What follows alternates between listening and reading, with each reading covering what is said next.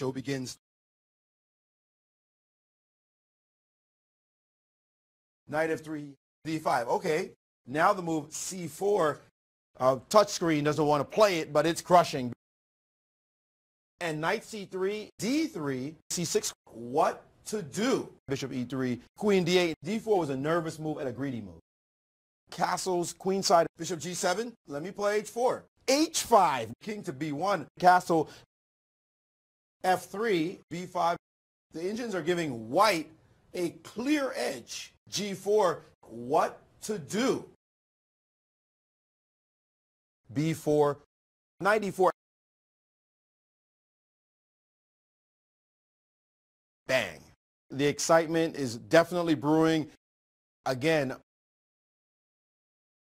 queen h3. Instead of doing that, of course, bishop d3 has been played.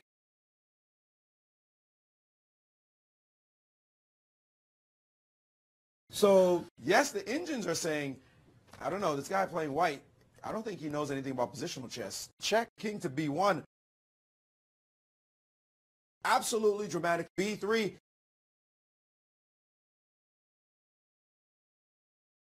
And check. That's a really bad development for him. Mate, actually, that sounds hyper dramatic, guys. The show begins. c4, e5, an interesting move.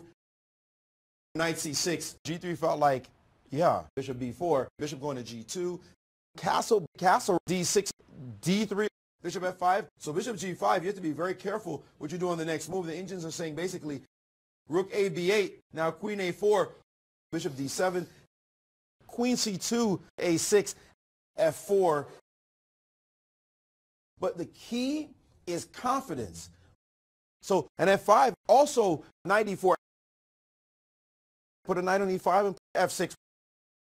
The engine's already actually up at 6 points. g6. Knight g4, and then queen to g3, queen e5. Now queen to h4. Now d4, queen a5. And after the move h3, which was played, and now king h7 is on the board. Now knight g5 with check. The engine going crazy. So g5, hello, let's get it started. But I just want to quickly point out that the engine has found a tactic. Queen f5.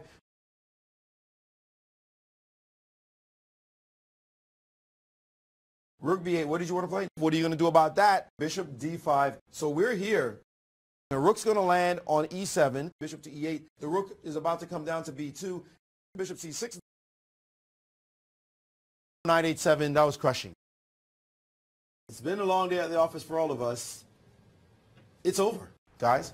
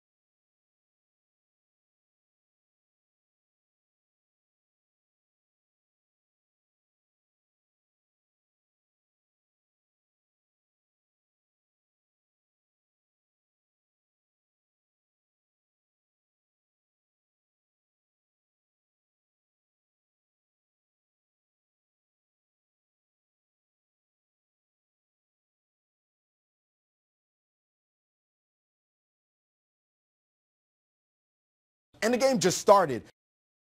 B3, E5, bishop E2, knight on C6, A3. No, you can't play bishop E2. Castled instantly as he sees knight D2. H4, knight to D7, G5. D4 was a nervous move and a greedy move. Of course, bishop on G4. What? Okay, you figured out what to do there. I mean, and I should point out, by the way, guys, knight F2, an already exciting action going on. Bishop to C5, the queen's on F3, right? Queen D7, obvious. And now the move knight DE4 after bishop to B6. So after that, knight G4, and then so dangerous. He could be blown off the board with check. The engine says king D2, check, king G6, rook H6 with check.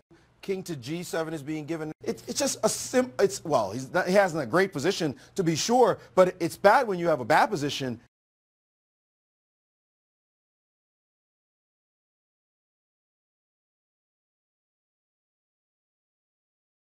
Check. Still, king F8, it's time to start some specific operation. Knight D5.